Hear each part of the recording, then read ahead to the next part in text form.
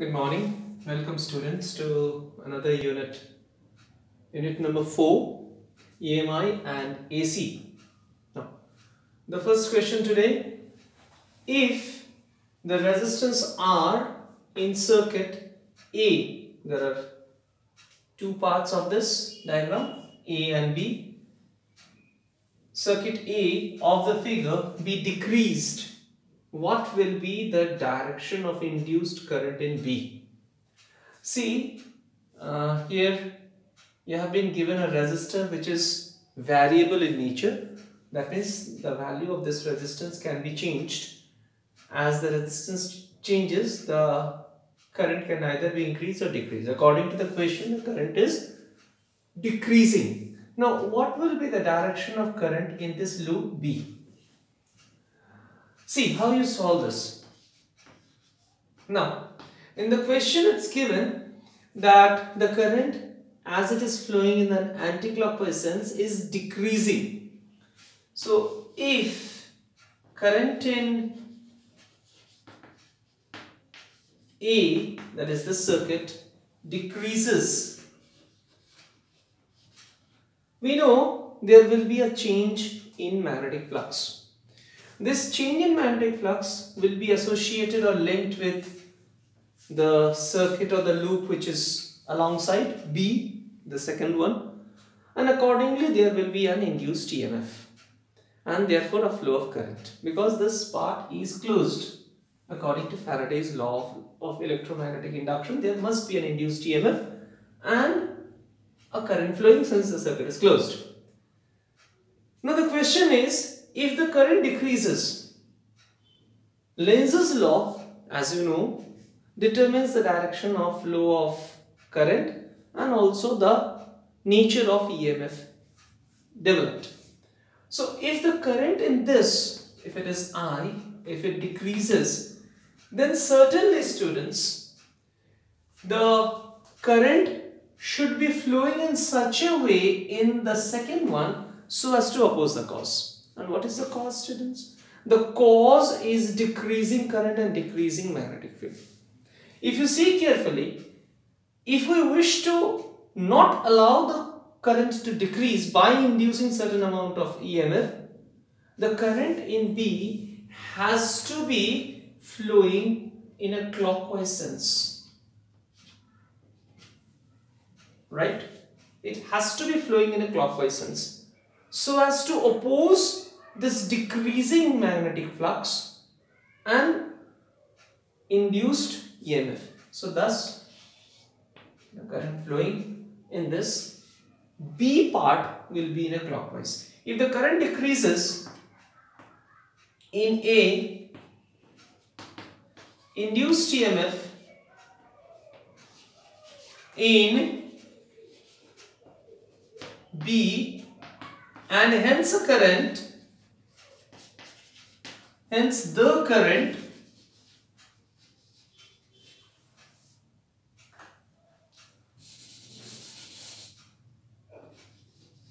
should be in opposing nature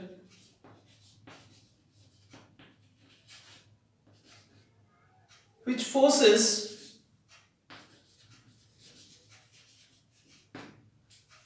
which should be in clockwise direction.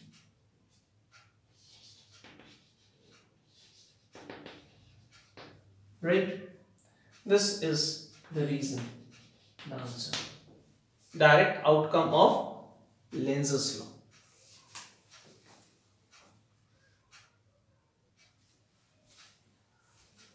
The second question today. How would one detect the presence of magnetic field on an unknown planet? Suppose you happen to be in a planet which you do not know. You land up on a planet which you do not know about its properties, and you wish to know whether this planet has a magnetic field like many others, like the one we dwell in. So how do you use the concepts of physics to determine whether the planet has a magnetic field or not? we'll be using the concepts of electromagnetic induction.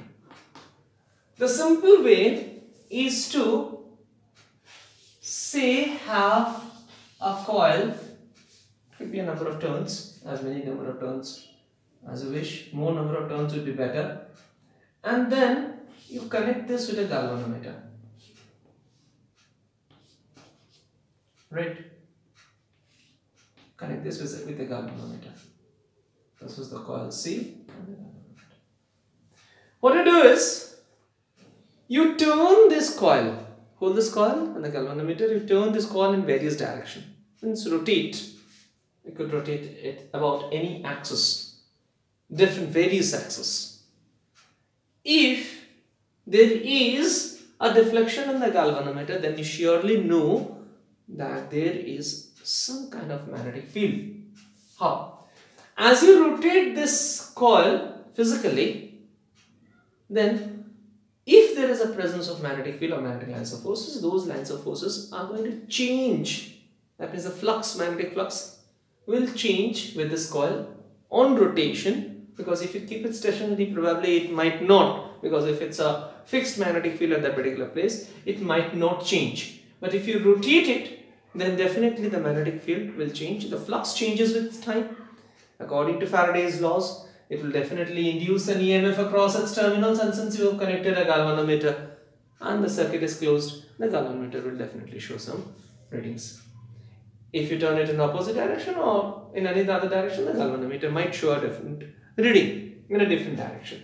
So this is the simplest way of finding out whether a planet or whether a place, be it a planet or any other place, has at least any magnetic field or not.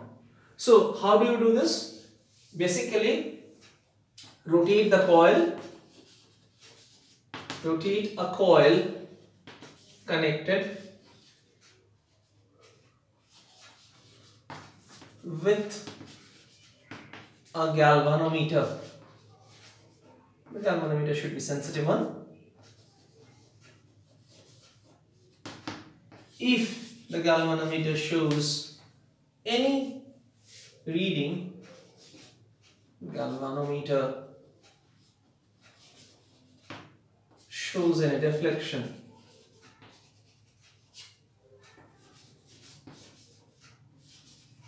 or readings, it shall confirm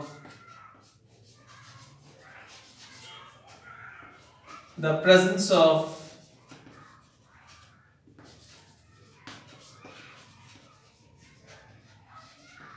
magnetic field. It's a presence of magnetic field, right? This is the simplest way you can determine. That is it.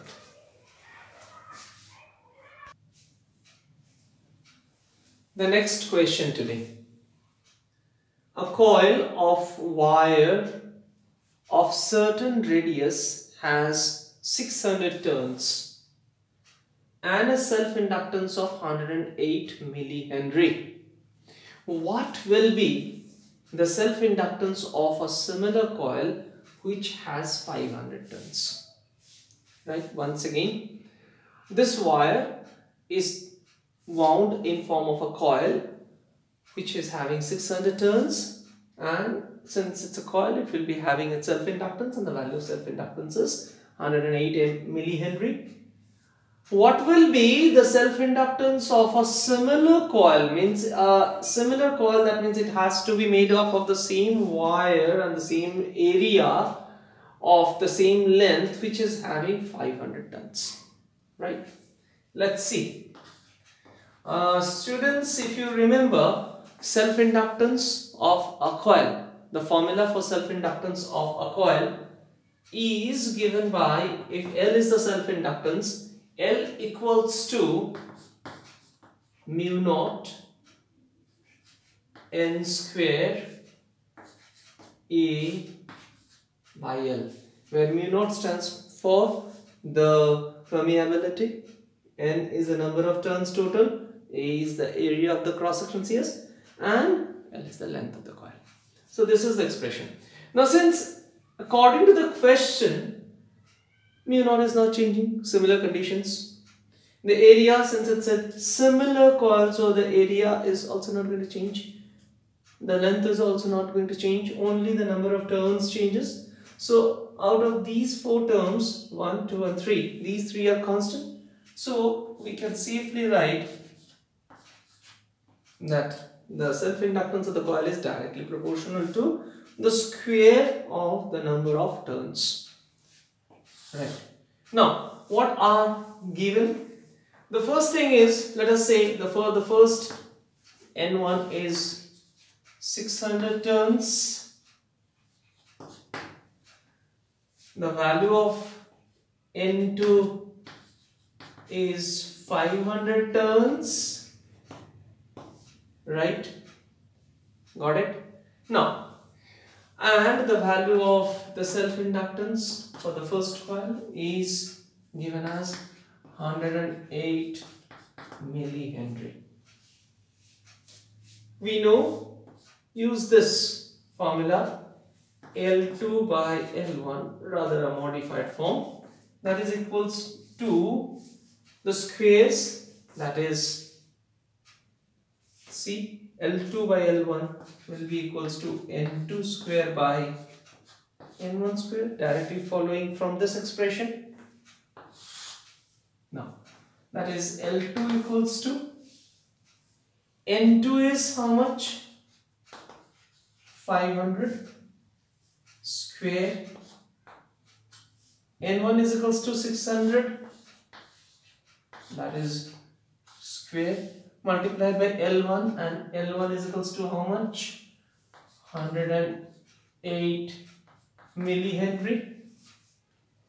It's easy for you to solve this. If you solve this, the value comes out to be around 75 millihenry. This is how you solve.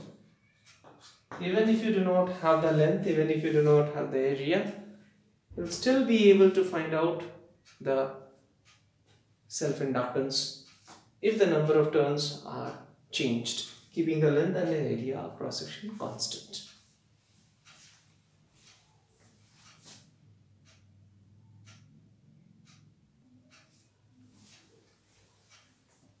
The next question today. The magnitude of electric current is increasing from A towards B. What is the direction of the induced current in the loop? It's a similar question. We'll explain it in terms of the increasing flux, Lenz's law and all. So there is a loop, closed loop, and there is a straight current carrying wire. The current in this is increasing from A to B. That means it's flowing from A to B, left to right. Now, what should be the direction of the induced current in this loop? Either clockwise or anti-clockwise. See how you actually analyze and find it out. Suppose you use the thumb rule, grip rule, whatever.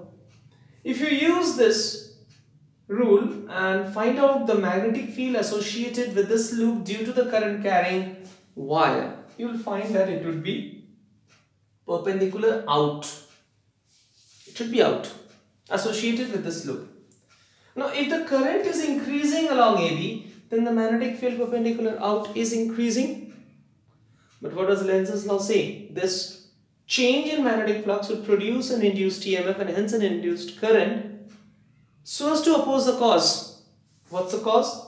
The cause is an increasing magnetic field directing outwards. An increasing magnetic field directed outwards. The opposite of it should be a magnetic field generated or the current flowing in such a way that the magnetic field or the flux generated due to that induced current should be opposite to the original direction of the magnetic field. So if it's outward due to AB, the current flowing in this should be such that the magnetic field generated should be inward, and for this inward you should have a clockwise sense of current. So the current flows in the clockwise sense. This is how you answer it using thumb rule. The direction of current, the direction of magnetic field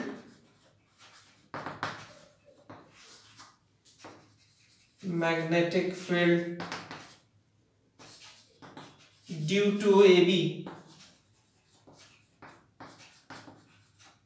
is perpendicular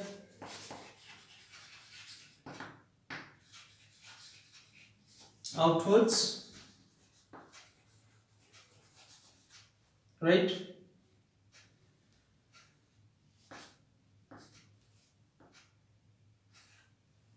To oppose this,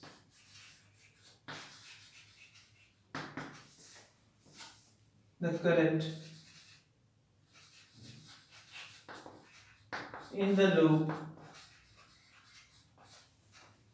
should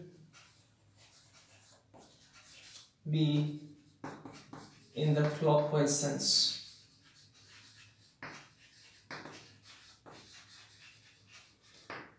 This was the answer.